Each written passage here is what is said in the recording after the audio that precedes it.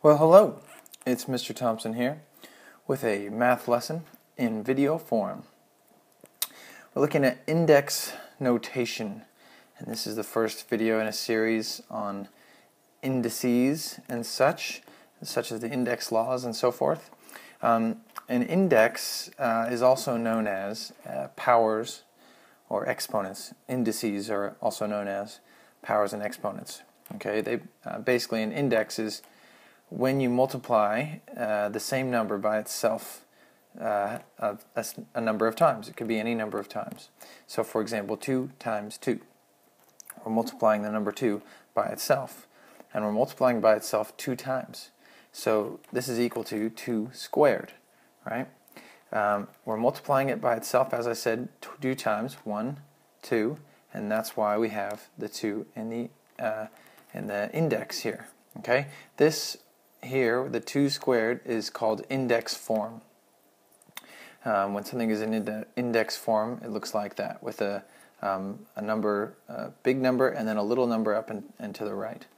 The big number at the bottom is called the base, and the little number up and to the right is called the index, or of course the power or exponent.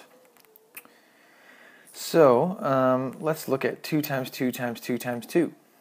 This would be, we have a base of 2, we know that. That's whatever number we're multiplying by itself is the base, okay, just like here. But now we have 4 2's, so this time the index is going to be 4. If we have 5 times 5 times 5, then the base is going to be 5, and the index or power or exponent will be a 3. Okay, pretty simple, right? Let's look at some examples of expanding and simplifying, putting in index form. So we're going to expand. Here's 2 different problems. We have x to the 4th and then 3x squared y cubed. We want to expand them. What that means is write it out so it's not an index form anymore. Okay, so the first one we're just going to have 4 x's. X times x times x times x, and that is x to the 4th. Okay, with this one we have a 3, so we just get the 3. And then we've got 2 x's, x times x, and then 3y, so times y times y times y. And there it is expanded. Okay, sometimes we will evaluate, we'll use numbers. There's no more variables or pronumerals, just numbers. So we have 3 to the 4th and then 1/2 squared. So 3 to the 4th is just 3 times 3 times 3. And 3 times 3 is 9, times 3 is 27, times 3 is 81. Another way you could do that is 3 times 3 is 9, and then this 3 times 3 is 9, and 9 times 9 is 81. Of course, if you feel you must, you can plug these into your calculator and do 3 to the 4th. You can do 3 times 3 times 3, or you will have some sort of exponent or index button on your calculator if it's a good scientific calculator. Use your manual and you'll find that. Okay, 1/2 squared is 1/2 times 1/2. And when we multiply fractions, we do the top times the top. So 1 times 1 is 1. And the bottom times the bottom. So 2 times 2 is 4. So 1/2 squared is 1/4.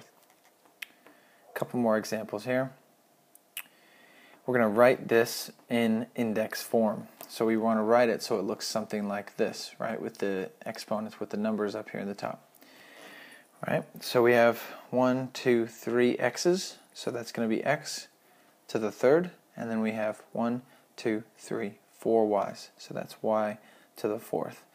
You can put a little times symbol in between if you want, but of course to have it in its most simplified form, we don't bother writing the x, we just put them next to each other, and that means multiply.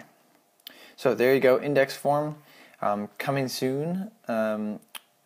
Index laws and some different things you can do with indices. Alright, we'll see you then.